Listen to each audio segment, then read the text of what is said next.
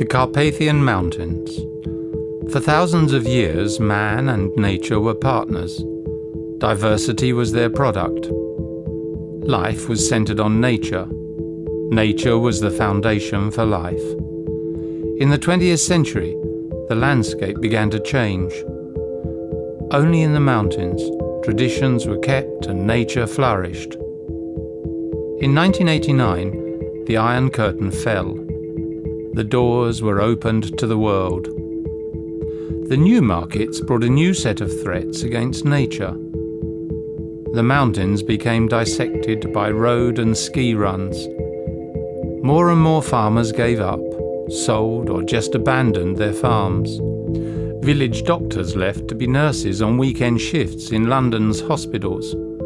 Even bears turned to city garbage for their food.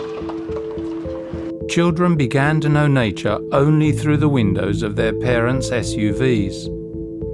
The impact of climate change began to be felt.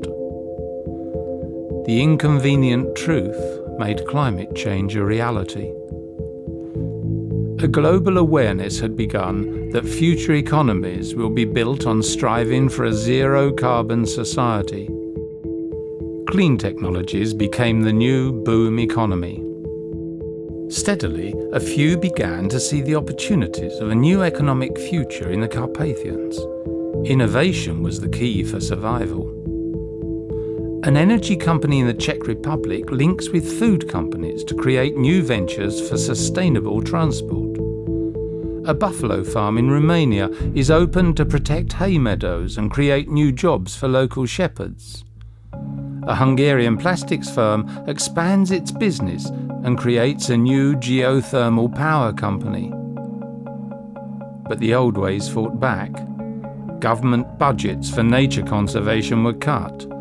Multinationals were given exclusive rights to local resources. Plans were made to eliminate the bears from the forests.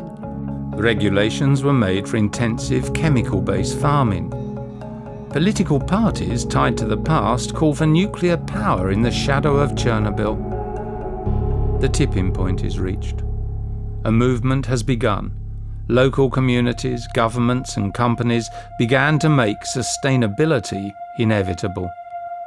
The Carpathian Convention inspires the Carpathian Opportunity in 2008. Entrepreneurs began to seize upon the conservation-based economy in the Carpathians. A frenzy of cooperation and research became the driver for the new economy. The Carpathians became the #1 destination for health and relaxation. Local mayors turned away from the risks of mining to the security of wellness tourism services. The rich supply of healthy local food in the Carpathians attracted new markets throughout Europe. In 2015, the Carpathian Ministers for Conservation Economy announced that the Carpathians is a tax-free zone for green business.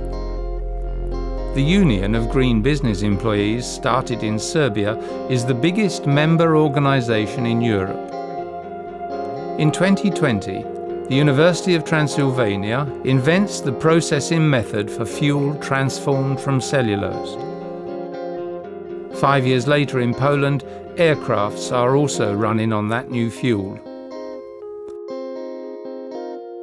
In 2032, the first Nobel Prize for a Sustainable Future is created and awarded to a Slovakian mayor who led a movement of energy-independent communities. In 2050, a part-time Ukrainian shepherd manages the largest online shoe shop in Tokyo while tending his flock. The Carpathians become a role model for the future, admired, studied, and replicated by the other nations. The Carpathians become the new natural capital of Europe. More jobs, more business, more nature. Diversity becomes the new prosperity. Future is the new business.